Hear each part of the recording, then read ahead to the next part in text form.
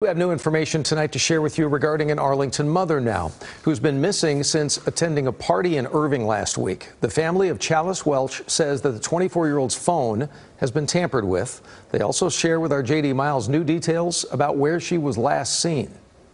Please leave your message for 68239. It's straight to voicemail. The family of Welch has spent an agonizing week searching for the 24-year-old mother of four. It's absolutely distressing not knowing where she is. Kimberly Spink showed us the last message from her daughter, received more than a week ago. It was just a day before Welch attended a birthday party at this Irving hotel on Friday night. She disappeared just days before her one-year-old's first birthday. She's always there for her kids and she always goes to work. Spink says her daughter works as a server at an Arlington restaurant and is a responsible mother.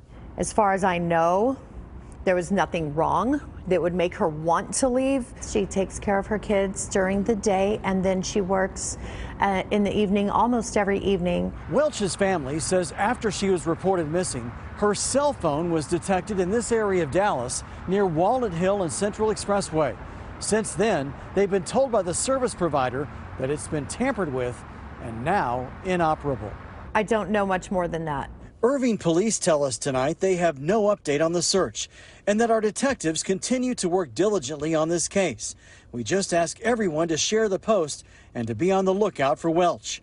That missing persons post has been shared online with the hope that someone will come forward with information to help reunite the young mother with her 5, 4, 3, and 1-year-old. Oh, my heart breaks for her children, for my grandchildren, because I know that they're at home right now wondering, where is my mommy?